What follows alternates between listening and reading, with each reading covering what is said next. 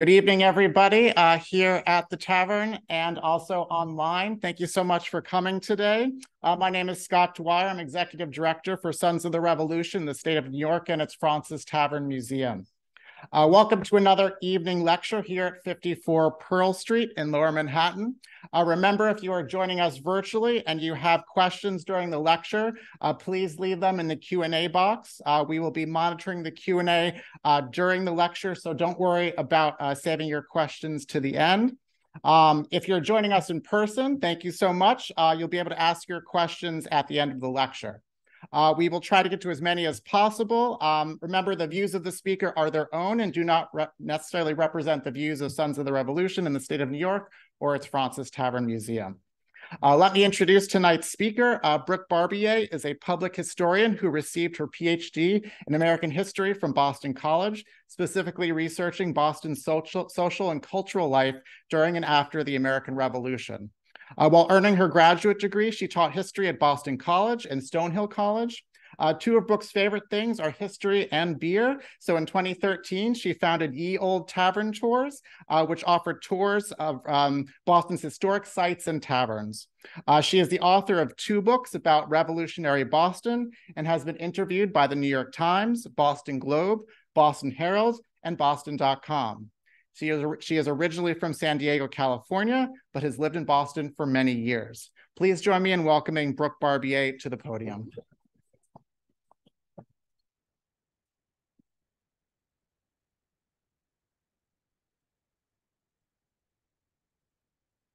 Hi, everyone. Thank you, Scott. Thanks for having me, Francis Tavern. Thank you, guys.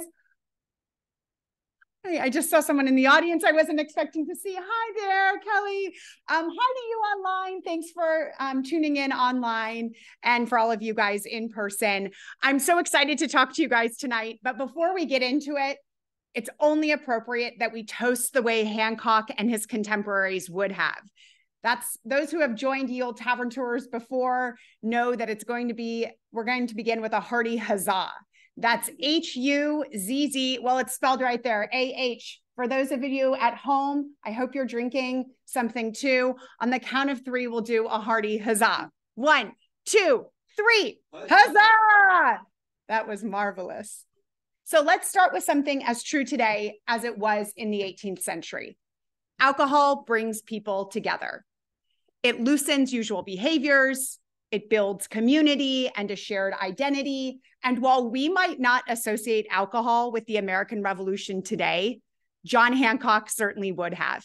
He drank a fair amount and also treated others to drink.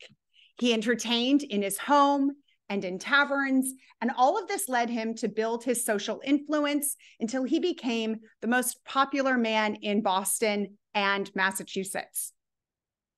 We're going to also see tonight the way that alcohol influenced the American Revolution in some pretty surprising ways. So if you are drinking tonight, you can feel good that it's a historic and revolutionary activity. Let's begin with a brief background on John Hancock.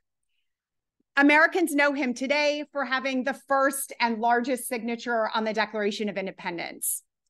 But few Americans know much beyond that. And even Hancock would have, when he was a young boy, not expected much from his life until his life changed when he was just 7. His dad died, and he went from living with his mother and father to living with his wealthy paternal uncle, Thomas. Thomas had amassed the largest fortune in Boston in a single lifetime. He was a merchant importing and exporting goods, and he adopted John Hancock as his own son. Hancock's life fundamentally changes again when he is 27. Thomas dies, and all of the uncle's and significant business holdings go into the hands of John Hancock. Overnight, he becomes one of the most prominent men in Boston. A man of his new elite status had certain social obligations. Elites were to show noblesse oblige to what people in the 18th century referred to as the lower orders or sorts. And I'm going to be using that term today. Lower orders and sorts, I want you to think longshoremen, sailors, apprentices, artisans. And one episode, we see elites primarily treating the lower orders on election day. This was a common practice. And George Washington learned the hard way that you should treat people to alcohol. When he first ran for political office in Virginia, the very first time, he lost. When he ran a couple of years later, he spent enormous money on alcohol and he got elected. Now, Hancock didn't just treat on election day. His house was so accustomed to visitors that servants made rum punch every morning and placed it inside the front door for visitors to enjoy. Hancock is also different than other elites because he seems to genuinely like connecting with all kinds of people. Account after account says that he was good with people. One observer said of him that the way he talked to people made you think he was talking to his, quote, brother or relative. Now, also treating alcohol inside your home doesn't hurt to loosen people up. One example from his early life in 1763 shows him finding his way with the lower orders. Hancock had a pair of shoes repaired by a man named George Hughes. I have a picture of George Hughes, but it also comes with a warning. I'm talking about a story with George Hughes from 1763, and this picture is from 1835. He lived a long life. So just know that the picture I'm about to show was not I'm talking about a young man. So George Hughes was a shoemaker, which was one of the loneliest positions in colonial America. And he repaired a pair of Hancock shoes. Hancock was pleased with the work and invited Hughes to come over to his mansion on New Year's Day, a tradition of the wealthy to offer your well wishes. Hughes was nervous to go, but he did. Once inside the mansion, Hancock greeted him warmly and indicated that he recalled their earlier interaction. Hancock was just 5 years older than Hughes at the time, again, not in this picture, but they seemed worlds apart. They both understood and accepted the 18th century social order that placed an elite, educated gentleman like Hancock on a higher plane than a shoemaker like Hughes. They both had roles to play. The shoemaker was to bow and show humility, while the elite, Hancock, was to project superiority and perhaps charity. Hughes stammers through the reason for his visit with a prepared speech. "Very well, my lad," Hancock says, and invites him to have a seat. Hughes does not sit. He remains nervous, quote, almost to death, as he described. But then Hancock does something very smart. Now, it's easy to understand Hughes' discomfort being inside the Hancock mansion. We only have a picture of the mansion from much later after Hancock has died, but inside the home. Hughes is in this mansion with richly decorated, and it's being tended to by servants and overseen by a man wearing a powdered wig and gilded clothing. The differences were so visible and obvious to both of them. But Hancock is able to put Hughes at ease. First thing he does, he reaches into his breeches pocket and pulls out a coin and gives the coin to Hughes, thanking him for coming. The second thing he does, you got it, he called his servants to bring out wine. The two men ticked glasses and they shared conversation until Hughes had decided he was ready to go. Hancock again thanked him for coming. And Hughes went on his way. Hughes was one man, but we see Hancock finding his way with more of the lower orders just a couple of years later. This is where the familiar story of taxation without representation and the resistance and rebellion against that comes into play. So in 1765, Parliament, England's governing body, passes the Stamp Act, which is a tax on printed goods. There are two violent protests against the Stamp Act in Boston, targeting two royal officials, Andrew Oliver and Thomas Hutchinson. These riots were shocking in their violence and in the one against Hutchinson in their totality. And Hancock was nervous that more violence might break out on the day that the Stamp Act was to go into effect. So he and another merchant decided to bring the lower orders together. These were the men who were comprising the mobs, and try to convince them to act respectably. They host a party at a local tavern. There was no shortage of watering holes in the hard drinking town of Boston. That is a legacy that continues in Boston, of being hard drinking. But colonial taverns were places where men gathered for camaraderie, debated politics, and built connections. And sometimes in colonial taverns, oftentimes, you could also have a place to stay in a colonial tavern. Although you typically, in the colonial era, didn't see elites at the same taverns as those from the lower orders. There were different taverns that others might have felt more comfortable in. But Hancock chose to entertain at a tavern familiar to him and popular with artisans. The Green Dragon Tavern had been around for a century and was a large brick building. It got its name from the copper dragon sculpture, which you guys, let me try out this pointer. I'm afraid I'm gonna, oh yeah, look at that. Okay. You can see the dragon there, but I have a close-up for you. It was a copper dragon sculpture that extended out from the front of the tavern and oxidized, turned green, became known as the Green Dragon Tavern. The upstairs of the Green Dragon at the time had recently become home to a Masonic chapter that John Hancock belonged to, as did Dr. Joseph Warren and silversmith Paul Revere. That night at the Green Dragon, Hancock was a generous host, as he would be throughout his life.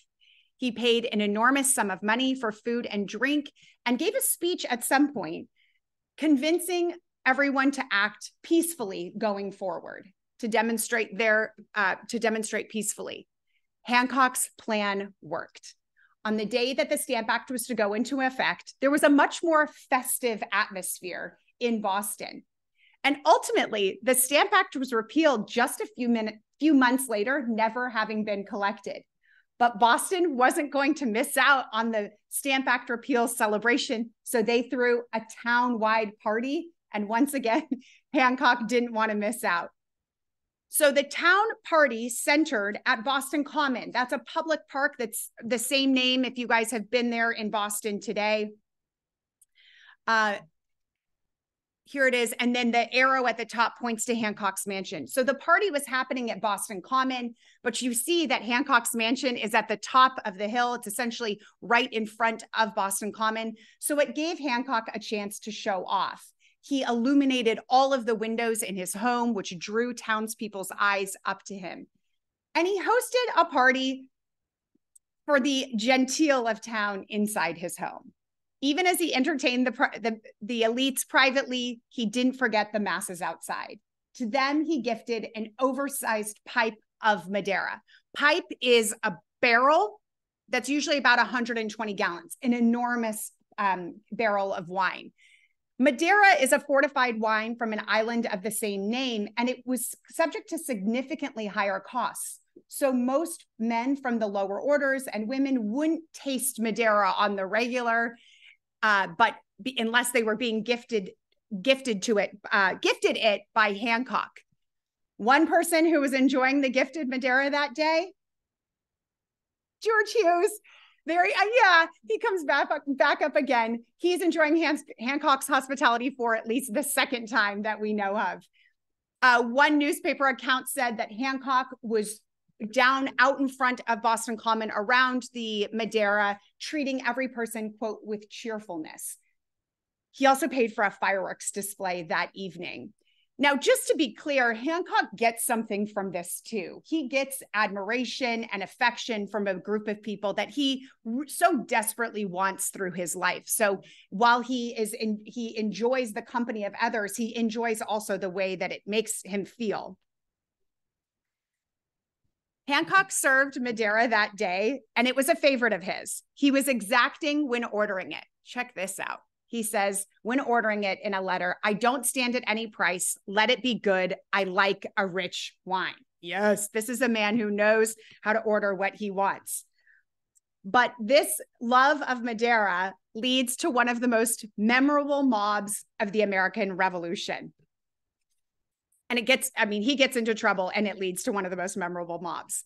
We need a little bit of context.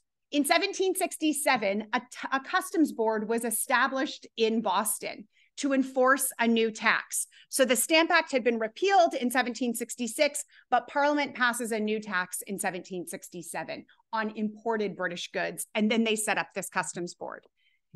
If the customs board was bad, the tax was worse. Bostonians just found this to be replacing one bad tax with another bad tax. But the feeling of disgust between customs officials and Bostonians went both ways. The customs officials found Bostonians to be disgusting because of their very permissive attitude toward smuggling, and they were determined to stop it. Who better than to target? Why, one of the most popular men in Boston and a very prominent merchant, John Hancock. If they could get him, that would really send a message about smuggling. So in the spring of 1768, two tidesmen, I'm going to use that term a couple of times tonight. It is the term for the customs officers who regularly boarded the ships, collected taxes, roamed the wharfs. So two tidesmen named Owen Richards and Robert Jackson go down to Hancock's ship, one of his ships one night at his wharf. And actually, let me show you guys this. So this is a map of Boston in 1769, and you can see Hancock's wharf jutting out. Not everyone was wealthy enough to have a wharf named for them. That there was a handful of merchants who did, but you can see Hancock's wharf there. By the way, what's so cool about this map of 1769 Boston is you could use it in 2023 Boston. I wouldn't recommend it, but some of the streets and landmarks are the same, which is really special. So Owen Richards and Robert Jackson, these two nosy tidesmen, go down to Hancock's wharf and board one of his ships. And they're hanging out there for a couple of hours before Hancock gets word, and he arrives and he asks Richards what he's doing on board. Richards says, "I'm just performing my duty as a customs officer." And Hancock says, "You can stay above deck, but you cannot go below deck where you were." Then he tells his crew that if anyone lets either of them below deck, they'll be fired. Now, Richards and Jackson aren't deterred by this at all. They return to Hancock's wharf the following night, and they board the ships, and they're there for a couple of hours. Again, Hancock gets word, brings him and some of his servants down, and they demand that Richards come above deck. Richards refuses. This goes on, and then Hancock finally sends some of his men below deck to grab Richards. Only two are necessary. They pick him up. They each grab an arm and a leg and haul him up and dump him in front of Hancock. Hancock publicly berates Richards, telling him that he had no right to go below deck. Now, a crowd is gathering around, so excited that someone is standing up to these hated customs officials. After Hancock is through with Richards, the crowd wants to huzzah Hancock home, escorting him along the way. Hancock turns that escort down. By the way, Richards is going to, he's going to continue to annoy Bostonians. A few years after this event, this is wild. He gets tarred and feathered while 2,000 Bostonians look on. You've heard of tarring? Yes. Now, if you guys think that's something, that's not even the punchline, because they did something quite rare. After tarring and feathering Richards, they set the feathers on fire so the skin underneath would burn. And Richards would survive, by the way. So Richards had built up some bad will in Boston. Hancock's public swaggering display, however, also builds up bad will amongst the customs officials. They are determined to get Hancock for something because he has now just berated their tidesmen and undermined their ability to do their work. So a month later, Hancock's ship called Liberty, that's going to be kind of funny in a second, arrives at Boston Harbor and docks at his wharf.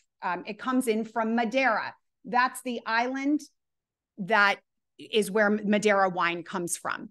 This engraving comes from 1768, and it's done by Paul Revere.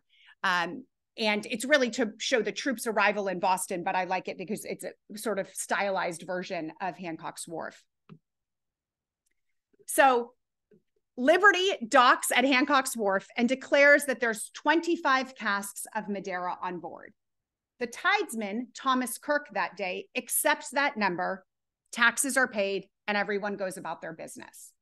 Except Liberty could hold more than double that cargo. And it seemed very unlikely that an experienced merchant like Hancock would sail across the Atlantic with his ship at less than half capacity. So the customs commissioners questioned Thomas Kirk, and Kirk says everything was on the level. And then a month later, he changes his story. And he says, okay, remember when I said everything had been on the level? I was lying then. And now I'm ready to tell the truth. And here's the truth. On the day Liberty docked, the captain, John Marshall, asked me to look the other way while he smuggled goods. Flat out, this story starts with John Marshall, the captain, asking a customs commissioner to let him smuggle. This is so not believable. By the way, the reason that Thomas Kirk felt comfortable coming forward with this incredible story is because John Marshall had recently died. And he had been afraid of John Marshall. And now he said, okay, now I'm going to tell you what John Marshall really did. So when Kirk refuses Marshall's request to smuggle goods, Marshall takes 5 or 6 men and they lock Kirk below deck in a cabin, nailing it shut. For 3 hours, Kirk claims to hear the noise of the tackles and the hoisting out of goods, and then it goes silent. The cabin door is pried open, and filling the doorway is John Marshall. He tells Kirk that if he breathes a word about what he saw or heard that night, he and his property would be harmed. This story is the work of an imaginative mind, but it does what it needed. It implicates Hancock. So 2 customs commissioners go down to Hancock's wharf, ready to seize Liberty. Now, a crowd is gathering around at this time. Little else but a hint of wrongdoing by customs commissioners would cause a crowd to gather in Boston, but especially in defense of Hancock. So the crowd is growing in number, and they are warning those customs commissioners that they shall not seize Hancock's ship unless they want to be chucked into the harbor. The customs commissioners are undeterred. They seize Liberty, brand the mast with the King's mark, and haul Liberty over to Romney, a British warship hanging out in Boston Harbor, and they secure it to Romney. The townspeople erupt. They throw stones at the customs commissioners. They hit them with clubs and brickbats. A son of one of the customs commissioners who wasn't involved in the seizure was also overrun. They dragged him by the hair through the streets as they hit him with dirt and beat him with sticks. All of that's a lot. But then the mob was now numbering between 500 and 1,000 people. And according to the royal governor, they were fueled by rum. They take it one step further. They drag a sailboat built by one of the customs commissioners out of Boston Harbor. They haul it through the streets of Boston up to Boston Common, where they set the boat on fire. It was a stunning display to defend Hancock's right to smuggle wine. But this riot doesn't solve the problem of the townshend duties. And so Boston works legislatively to try and nullify the townshend duties. The Massachusetts House of Representatives sends a letter called the Circular Letter to the other North American colonies, asking them to boycott British goods until the townshend duties are repealed. The royal governor of Massachusetts is furious at this insolence and demands that the House of Representatives repeal this letter. They said they'd put it to a vote. And not surprisingly, they vote overwhelmingly not to rescind the letter. 92 men vote not to rescind, 17 vote to rescind. The 92 men includes Hancock, and they became known as the Glorious 92. Silversmith Paul Revere creates a punch bowl honoring the men and the moment. By the way, those of you that are drinking wine or beer or anything tonight, in fact, you can be glad you're drinking from an individual vessel, because in the 18th century, the punch bowl that Paul Revere created would simply be, you would drink it from your lips and then pass it to the next person and raise it to your lips. And that's how it went. So this punch bowl, this is so special. It survives today, and you can go see it at the Museum of Fine Arts in Boston. Hancock was there at its unveiling, and likely drank from its rim, and huzzahed. Toasting, as we started our talk tonight with, was a common occurrence in colonial America. Toasting was a way to build fun and unity, it was such an ingrained practice that when Massachusetts passed a law banning toasting in an effort to limit consumption, so targeting something that wasn't really the problem, it was repealed 6 years later because it was utterly ignored. Too many huzzahs, though, and parties might get out of hand. Hancock paid for this literally. Hancock was the colonel of the Corps of Cadets, which was Boston's militia group, mostly ceremonial in nature. This role was perfect for him because it gave him a chance to socialize and be generous. Training days often ended with the men drinking and eating together. Hancock foot the bill for some of these parties, and one of them survives. He paid for over, I don't expect you guys to fully be able to read it, but he paid for over 100 bottles of punch, sherry, and madeira. And as fit a raucous party, a couple of bowls and glasses were also broken, and he was charged for those too. Now, protests continued through the 1770s, most famously with the Boston Tea Party in 1773. The 250th anniversary of the Boston Tea Party is happening this December 16th, by the way. Boston is planning a lot of events around that. And the Boston Tea Party is what gives my book its name. My book is called King Hancock, and we first see that name appear in print first appear in the historical record, rather, in 1774. Here's what happens. British soldiers were occupying Boston, and some officers kidnapped a Bostonian and were demanding to know who ordered the destruction of the tea. That's what the Boston Tea Party was called at the time. Who ordered the destruction of the tea? This man, Samuel Dyer, says, nobody. And the British officer shouts in his face, "You're a damned liar. It was King Hancock and the damned Sons of Liberty." And that is the first time we see this nickname, King Hancock. It's very clever. It captures John Hancock's popularity in town, but it also is a condemnation of Boston's lack of an aristocratic ruling class, in that King Hancock, the best they could do for a king was having John Hancock. But then something extraordinary happens. On April 19th, 1775, the Revolutionary War began with the battles of Lexington and Concord, about 15 and 20 miles respectively from Boston. The British have a really tough time in Concord, and they're deciding that they need to retreat out of Concord. The problem with retreating out of Concord is there's only one road home. And colonists had lined up on this road and were firing at the soldiers from behind walls and inside homes. So it was so bad for the British soldiers because they couldn't even see the people who were firing on them. But then it's worse. Their humiliation continues because as they're being fired on, British officers recalled that they could hear colonists crying out, "King Hancock forever." So they had taken this nickname, this put down, and literally appropriated it and made it a rallying cry. Hancock had been in Lexington just a few hours before the battle breaks out, but he takes off on his way to Philadelphia for the Second Continental Congress. He loved the ride. He got so much attention. All of the delegates, Massachusetts was traveling with the delegates from Connecticut as well.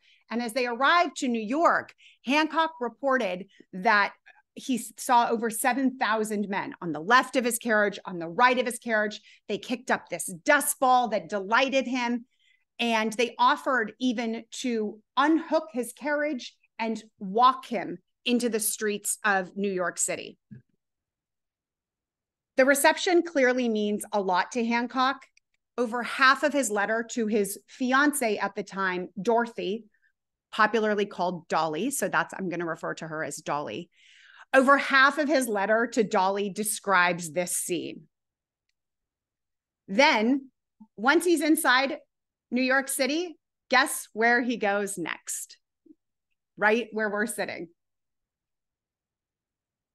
He says, "We entered the city." So I'm gonna have it transcribed for you in a second, but just to show you part of the letter. He says Francis's, we entered the city through the principal streets of New York amidst the declarations of thousands, through the principal streets of New York, and amidst the declarations of thousands, we were set down at Mr. Francis's. After entering the house, 3 huzzahs were given.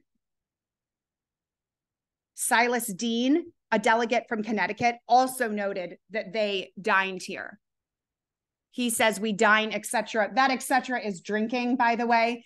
We dine, etc. at Francis's, but lodge at separate houses.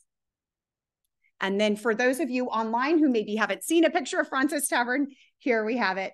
The delegates continued from New York City to Philadelphia for the Second Continental Congress. And they ate and drank and stayed in taverns there. But as the fighting continued, Hancock's entertaining becomes more difficult because of wartime shortages. He still craved wine and found it very distressing that he could not drink it himself or entertain the way he once did. He asked his friend if he could, quote, spare me a little madeira. And he said, I feel awkward not to have it in my power to ask a friend to take a glass. By the way, this is just months before the devastating winter at Valley Forge for the Continental Army. So we are talking about a very different man and world than those that were doing the fighting. Hancock thought war should not stop his entertaining, and this opens him up to criticism, but his fine hosting pays off in 1778. So I have to give you a little bit of backstory to understand the importance. This time, he's not entertaining George Hughes or mob participants, but French aristocrats. The French Navy was staying in Boston for several months, and just a little bit before their arrival, the alliance with France and the United States was secured. You might think that some in the United States would be thrilled to have this formidable help. But those in Boston were at best suspicious of the French, but mostly hated the French. There's a couple of reasons for this. The first is Great Britain and France had been warring for nearly a century in North America. And now France is allying with the colonists to take on Great Britain. Proportionally, in the previous decade, the French and Indian War that ended in 1763, Massachusetts had sent more soldiers proportionally than any other colony. So they have this, just a decade earlier, they were fighting against the French. And so to expect them to turn around and now be ready to be so glad for their partnership, it was unrealistic. Much of the Hancock fortune, in fact, had been made supplying provisions to the British Army to take on the French. Paul Revere distrusted the French, and he was half French. His dad was named Apollos Revoir, and he had immigrated from France to North America because he was a Huguenot, a French Catholic, and he feared the violent persecution that Louis XIV was inflicting on Catholics at the time. He later anglicizes Apollos Revoir to Paul Revere. But listen to what Paul Revere says. He says, I was as much prejudiced against them, but acknowledges that that prejudice arose from our connection with Britain. Another reason for Massachusetts to be suspicious of France was because most of the country's inhabitants were Catholic. Massachusetts had been founded by Puritans who literally wanted to purify the Anglican Church from which rituals they found too Catholic. They found Catholics, they were quite suspicious of Catholics because they found them to be ultimately more, or they worried that they were ultimately more loyal to the Pope than to the state. The Pope drew particular ire, especially in Boston. Every November 5th, there was something called Pope's Day in Boston, when two rival street gangs would make these elaborate floats. And the goal was to capture each other's Pope and destroy it. This is the Pope. You can see he's got some grotesque figures here. And then the devil is behind him. And that was a common That was common imagery at this time, that wherever the Pope was, the devil would be very close behind. So Benjamin Franklin, a Boston native, was also nervous about the way that Boston may or may not receive the French. Listen to what he says. Every means should be used to cultivate the friendship, this new friendship, and wear off ancient prejudices. I find our common people and sailors are might ready to resume them. This tension was the backdrop against which the French Navy comes to stay in Boston for several months. Further reminder that there is a war going on, and so there's scant resources.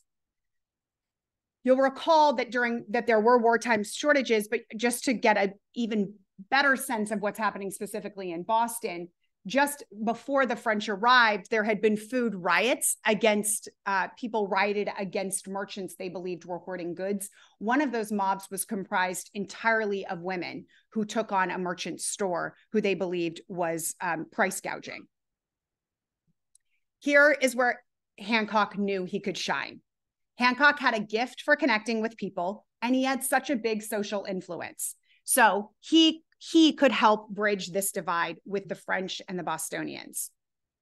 He stepped in and did what he did best, which was entertain. He was the closest thing to an aristocrat in Massachusetts, which the French aristocrats, that is the officers, would appreciate. Just look at him, and boy, he wants you to look at him. So let's take it in. He's got gilded clothing. That is not customary at the time. That is a sign of true luxury, as is the powdered wig and the silk stockings. That would be very familiar to the French naval officers. Hancock also either had no prejudice against the French or was savvy enough to compartmentalize it. So he begins entertaining at his home and in taverns. He hosts a grand ball and pays an enormous sum of money to ensure the French are entertained. The Comte d'Estaing, he's the French admiral, was a frequent visitor at Hancock's mansion. He tests Hancock's goodwill and generosity pretty early on. His first visit, Hancock had invited the Comte d'Estaing and 30 men for breakfast. But when Hancock looked down Beacon Hill from his mansion, he saw 120 additional party crashers coming up the hill. He calls to his wife, Dolly, to help get more food. But again, this is during wartime shortages. So Dolly goes to nearby neighbors asking if they can spare any cake. As much cake as she could acquire was gobbled up. She said that she couldn't even place the cake down before the midshipmen pounced on it and ate it. The servants were sent out to Boston Common to milk the cows. These are not communal cows, but they were not troubled by this. They just milked the cows. And the French sailors also helped themselves to Hancock's plentiful orchards, wiping them clean. But Hancock is clearly using resources that might have been used for other people. And so he is criticized for entertaining the French the way he did. Hancock understood, however, what others didn't. The French alliance was crucial to the United States, and entertaining these aristocrats in a way that was comfortable for them would calm some of these prejudices between the French and the colonists and would demonstrate to Bostonians how to treat the French. The Comte d'Estaing concluded of his host, I have named the Honorable General John Hancock a patron of the French. He became one, and he served as one during our stay in Boston. Hancock helped secure the alliance that became crucial to winning the Revolutionary War. Let's just look to powdered hair, gilded clothing. If you recall the picture of Paul Revere, for example, unpowdered hair, no detail on his clothing. So this would be Hancock's type of person. Hancock was criticized again for hosting another group of people in the early 1790s. This time, it was Black women and men. He had invited them over to his house in the name of, quote, liberty and equality. And this angered a lot of people. This event was derisively called the Equality Ball. This cartoon comes several years after the event, and you see Hancock here on the left, clasping hands with a Black man on the right. And underneath, there's a little phrase where Cuffy, the Black man, is thanking Hancock for entertaining Black men and that Black men appreciate Hancock's efforts. The supposed humor in this cartoon lay in the way that the Black women and men are dressed. They are dressed in a genteel manner. They're dressing in a way and dancing in a way that was typical for white women and men at this time. So this is all supposed to look like a farce. Now, this event is interesting for a couple of reasons. First, Hancock's family benefited from slavery for decades before Hancock eventually emancipated the enslaved men and women in the late 1770s. And then here he is entertaining Black women and men in his home, some of whom may have also been previously enslaved. Secondly, it's difficult to imagine any politician at this time inviting Black women and men into his home, but especially in the name of equality. Politicians might have opposed slavery, and some did in Massachusetts, but that did not mean they believed in the equality among races. Of course, hosting a ball did not make the Black women and men in Boston equal, whether legally or even just in their treatment. Yet in a very small way, Hancock was trying to lead by example. He hoped others might take their cues from how he treated an oppressed or marginalized group. He had done something similar with the French military, a group vastly more privileged, but who Bostonians were also openly prejudiced towards. And again, he had done this when he entertained the mobs in his home and in taverns. Hancock did not influence with newspaper articles, laws, or political tracts the way other politicians might. He had no gift for that, but he knew how to throw a party. Questions? Everybody, we have now time for Q&A. I asked us for you to wait for the mic to come to you, and we'll start here. And we also have some questions online. Okay. Anybody first? Sure. Brooke, if I could ask you to repeat the question. Oh yes. Okay. Okay. Yeah. Hi. You were talking about how the French fleet was in Boston, but weren't the British occupying Boston? So the question is, weren't the French were in Boston, but weren't the British occupying Boston? The British occupation ended in 1776, with popularly known as Evacuation Day in Boston. George Washington had taken over as general of the Continental Army, and he placed cannon on Dorchester Heights and essentially forced the British out. General Howe left on March 17th, 1776. So that is known, that is also St. Patrick's Day, by the way, and that is known in Boston by some as Evacuation Day. Peter. You made a couple references to Francis Tavern, John Hancock eating there, but another individual eating there. I just, where can we find them in the book?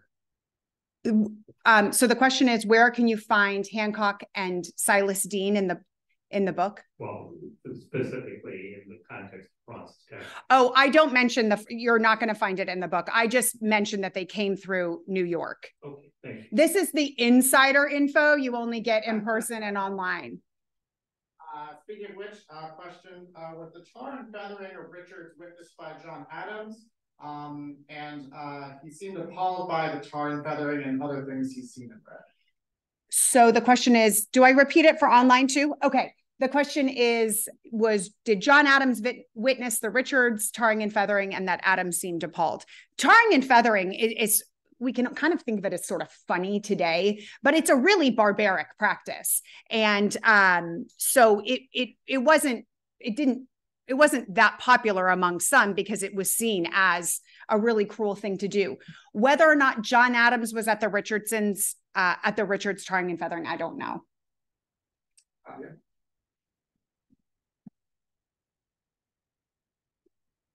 Hi. Hi. I used to live in Boston, so I know a lot of this history. But is it true that the State House Annex, when it was built, they demolished the Hancock House? So the question, thank you for your question. The question is the Massachusetts State House Annex, did they demolish the Hancock Mansion? Yes, but not for the State House. It wasn't exactly a through line. So I explore the demolition of Hancock's mansion in the epilogue and the legacy of Hancock, because the house, Hancock didn't have any surviving heirs. And so it went to relatives increasingly more distant, and they wanted to sell the house to the city of Boston or the state of Massachusetts, and said, just pick it up and move it if you want to move it somewhere else, but we'll give it to you. And ultimately that didn't happen. The land was bought by developers who knocked it down and built townhouses. And then a few years later, the state bought it, and now that's the west wing of the Massachusetts State House. Excuse me. There's really only this sad little plaque on the State House gates today that said, here stood the mansion of John Hancock. But more significantly, and this is what I get into more in the epilogue, is that it started, the demolition of Hancock's mansion sparked a preservation movement. So federal and state protection of landmarks didn't exist until the early 20th century. So anytime you wanted to preserve something, that was work done by private citizens. And those in Boston were stunned that Hancock's house could be demolished. This very popular governor and known for his signature. And so it prompted others to rally and save similar buildings. If you have lived in Boston or visit Boston, there's something called the Freedom Trail. I give tours on that. Come see us. We drink on the tour. But some of the buildings on the Freedom Trail exist simply because private citizens decided they cared. It's really inspirational in some ways. The Paul Revere House is an example of that, and the Old South Meeting House are examples of private citizens banding together to save buildings that otherwise would have been demolished. I missed the beginning of this session. Apologies. How did John Hancock obtain his wealth? So the question is, how did John Hancock get his wealth? So the short answer is he inherited it. And that's, people usually groan when I say that. And so the long answer is that he inherits it from his uncle, who was a self-made man. Interestingly, John Hancock comes from a line of, he's the third John Hancock, and both his father and grandfather were ministers. And so certainly the third John Hancock would go on to be a minister.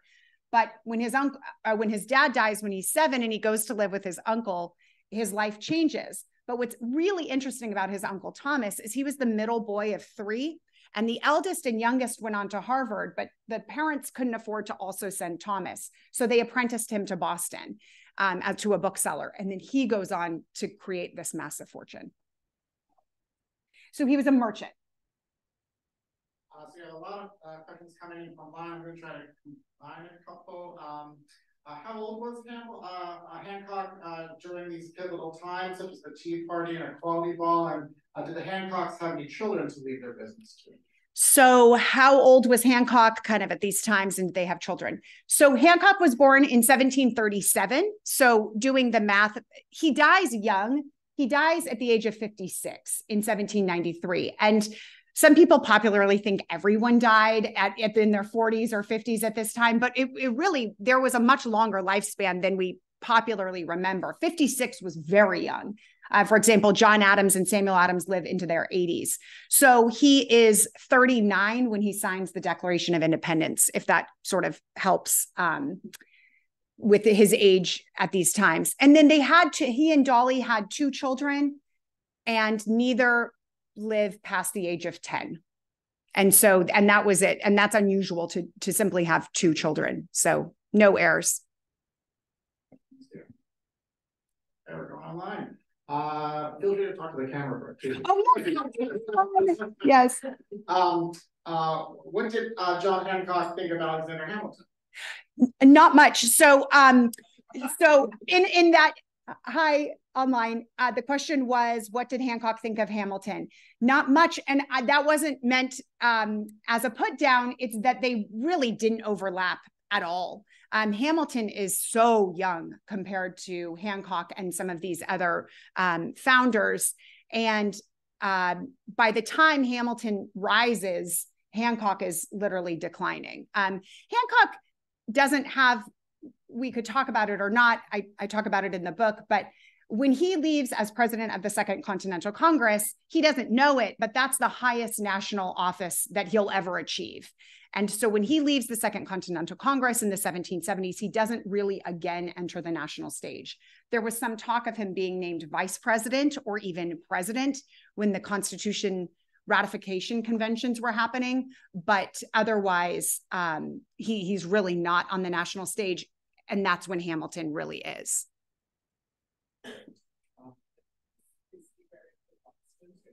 Where is he buried? The question is, where is John Hancock buried? Yeah, so he's buried. No, that's not morbid. He's buried in what?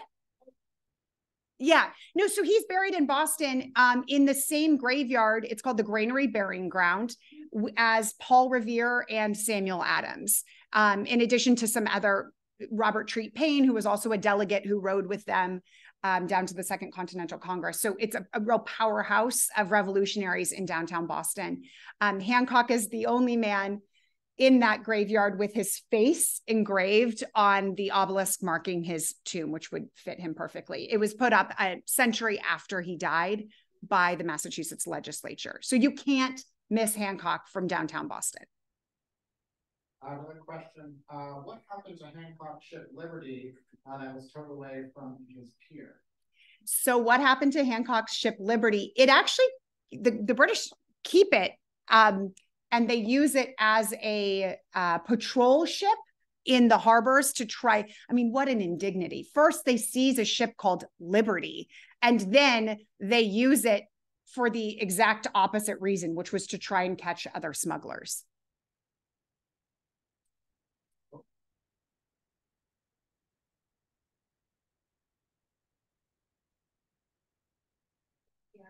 I'll be brave and ask a beer related question. Do it. Have some beer before you do it. Yeah. And I'm so embarrassed. I feel like I should know the answer to this, but I'll ask anyway. Were there significant differences in the style of beer from the 1700s from the way it is brewed today and the style of today? That's not an embarrassing question. So the question was, are there significant differences between historic beer? Yes. So first, if you like your beer cold, that wasn't how it came in the 18th century. And if you like your beer carbonated, that wasn't how it came in the 18th century. So those two things significantly alter the taste of beer and the way that you might enjoy the beer. People also made hard cider at the time too. That was especially in New England where apples grow plentifully. And that cider could be a pretty high alcohol by volume, higher than a beer. They also drank a lot of rum in Boston at the time. For your idea about different styles, one thing is colonists would ferment almost anything. You know, if they could ferment and they could drink it, they would try it. So that did mean that there were fruit flavored beers. Benjamin Franklin had a recipe for spruce beer, which isn't exactly beer that we would think of today, but they used any sorts of materials from the natural world so they could drink.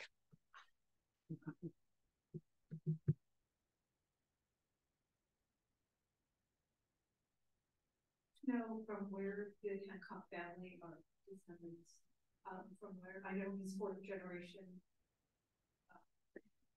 colonists, and from, do you know when they settled in the colonies? So the question is, do I know when Hancock settled in the colonies? The farthest trace back is very early in the 1630s. So 1634, 35, the eldest arrives.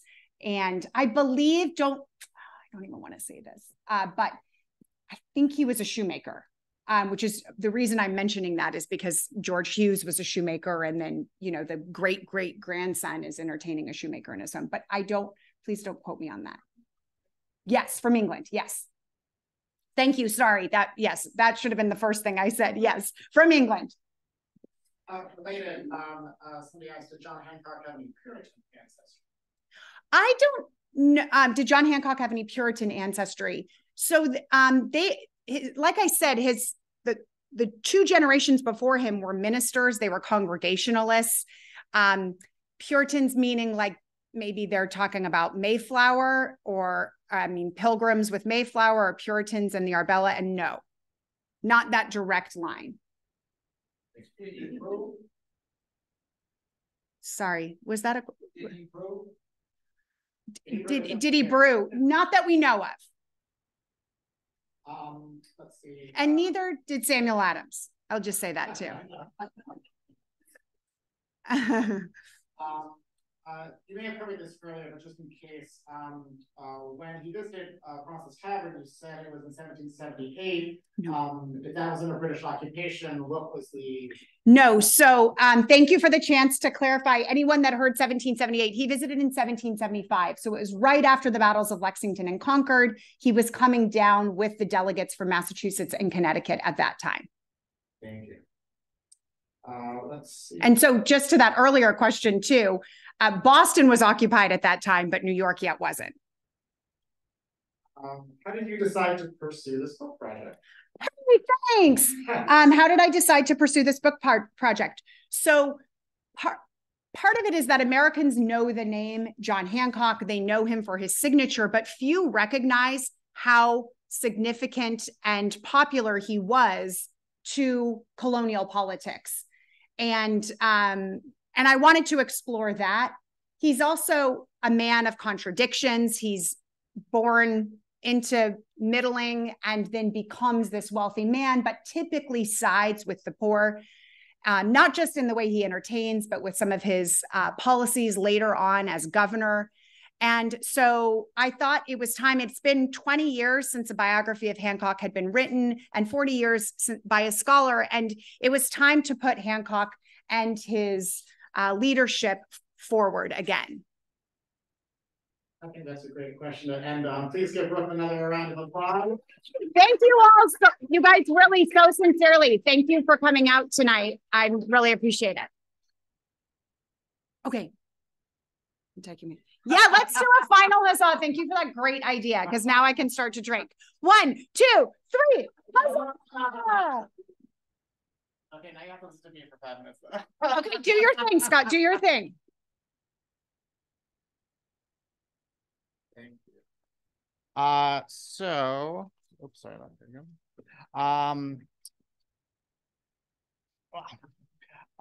Thank you again, Brooke. We really appreciate it. If you enjoyed tonight's lecture and would like to stay up to date on all our programs, you can do so by joining our mailing list at francistavernmuseum.org. There's a calendar of upcoming programs and events, and I'll highlight a couple of those for you now. Thursday, November 16th, we have our next evening lecture, Long Island City in 1776, The Revolution Comes to Queens. Author Richard Melnick will chart the military, political, and cultural history of 1776 in Long Island City. On Saturday and Sunday, November 18th and 19th, we have George Washington's New York walking tour. Bruce Ricond, one of our licensed tour guides, will take you through the New York City that George Washington would have come to know from 1776 to 1790. And finally, speaking of drinking, on Monday, November 20th, Sons of the Revolution, the state of New York, own and operate the Tavern Museum. We'll be hosting our annual Evacuation Day dinner downstairs in the Tavern's newly refreshed Bissell Room. Evacuation Day commemorates, as we've talked about, the evacuation of the British Army from New York City in 1783 after 7 years of occupation. Special guests will lead the same 13 toasts given at the first Evacuation Day dinner at Francis Tavern on November 25th, 1783. More information about November's event can be found on sonsoftherevolution.org, and you can also read about it on your way out of the museum in our McEntee Gallery. Thank you to those who have donated or become members of the museum. Your generous support helps to fulfill our mission to share the history of the American Revolutionary Era with the public. If you'd like to donate, you can also do that at our website, francistavernmuseum.org. Once again, thank you to Brooke, and thank you for everybody for joining us on Francis Tavern Museum lecture. We hope to see you again. And for those who are interested, book sales will kick off at the back of the room, and we'll also have them in our gift shop after the lecture while supplies last. Thank you again. Well, one more question, yeah. Yes, the paintings for those on site, these are part of our Dunsmore collection of American Revolutionary art. We have one of the largest, or the largest collection of Dunsmore paintings in the country. At 47, these are only a few of them, and they're also across the gallery and throughout the museum. Thank you so much, everybody. Enjoy the food and drink.